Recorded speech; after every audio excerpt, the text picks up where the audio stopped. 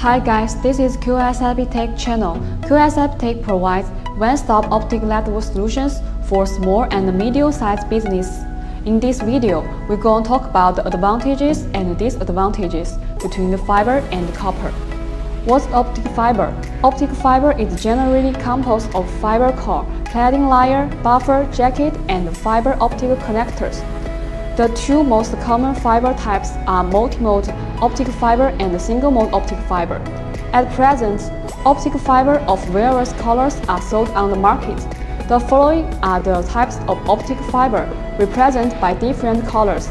While the copper cable is a group of two or more copper wires bonded together in the single sheet of jack.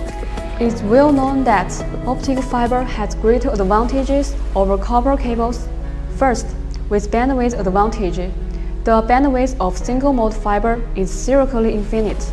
As for multi-mode fiber, OM4 multi-mode fiber has a bandwidth requirement of more than 4,700 MHz/km. When it comes to copper cable, the newest Cat8 copper cable only supports a bandwidth of 2,000 MHz/km. The higher the bandwidth, the longer the distance. The single-mode fiber even allows 8 km distance communication, whereas Cat8 copper cable only allows the limited distance of 30 meters according to the 40 gigabit BST standard. So, optic fiber has basically replaced copper cable in the backbone link, and optic fiber have the faster transmission speed. Optic fiber uses optic signal transmissions. The lights are guided based on the principle of totally reflection of light, while copper cable uses electrical signal. Compared to copper cable, optical fibers are thinner and lighter. The multi-mode fiber core is about 50 to 62.5 micrometer. The single-mode fiber is even smaller, up to the 9 micrometer, whereas the diameter of a standard Class L copper cable up to around 47 millimeter. Besides, optic fiber is made by fiberglass, while copper is made by copper, thus resulting in fiber being lighter than copper cable. The characteristic of thin and lightweight make the fiber more convenient and easier to store.